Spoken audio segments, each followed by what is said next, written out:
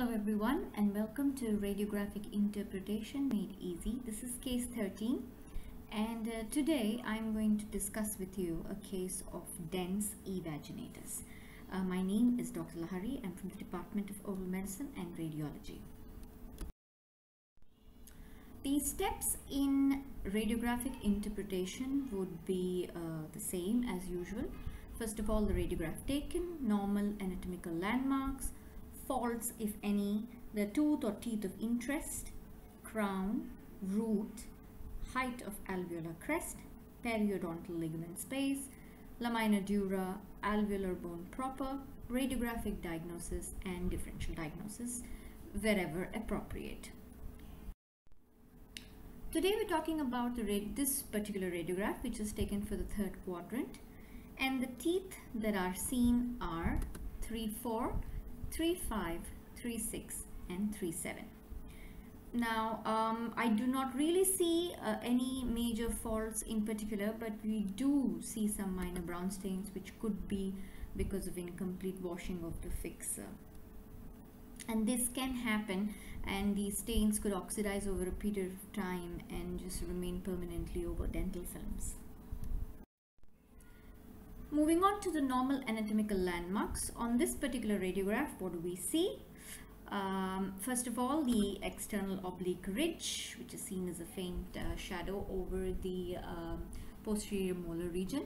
Then we see the mandibular canal, also called as the inferior alveolar canal. The mental foramen, which is generally seen in the mandibular premolar region. Very prominent lamina dura, especially in case of the first premolar here, and an interesting finding, which is the cervical burnout, seen as radiolucent areas in the cervical portion of the teeth, especially the premolars, which mimics caries. Tooth of interest that we are going to look at first is the 3-5.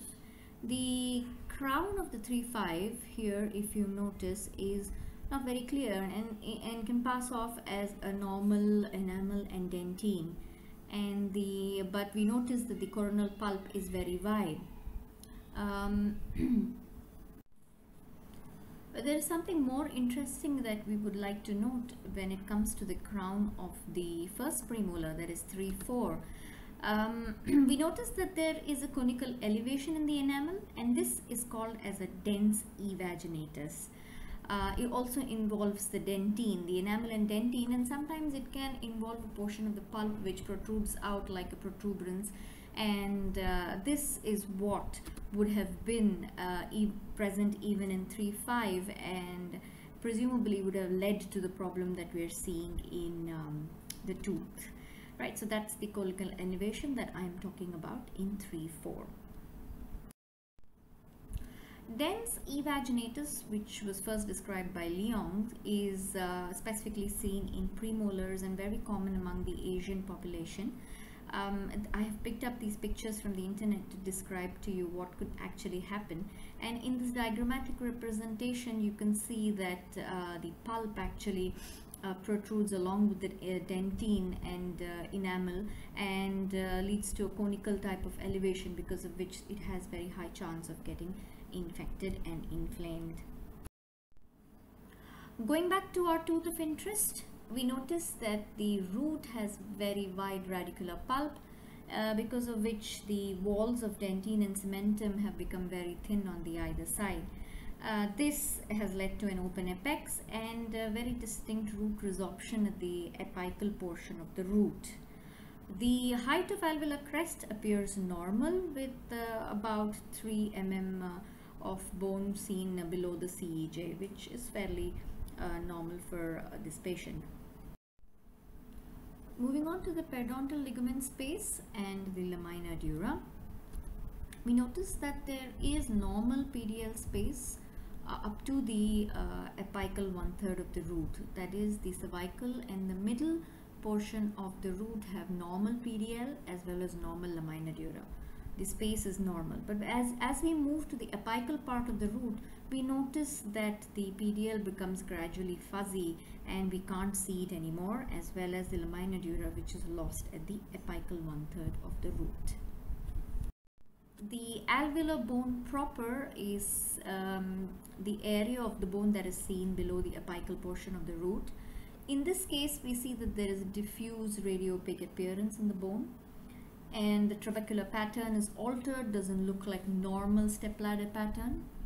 The radiopacity is ill-defined, and it covers roughly around 2 times 1 cm in size and blends into the adjacent normal bone. So you can't really make out the boundaries of the radioopacity.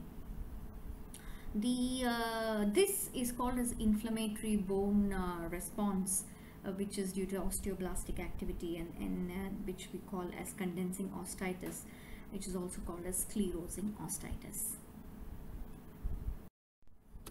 To summarize, the radiographic diagnosis for this case would be 3-5 dense evaginatus with condensing osteitis.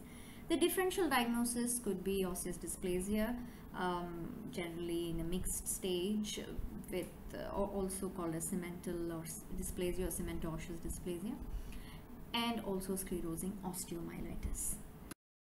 So for further reading, I would recommend this article, which is out in the latest Journal of American Dental Association, and it outlines the current treatment options, and it is a good read. That's it. Thank you for me, and thank you for listening to me. For any further doubts or clarifications, please feel free to email me.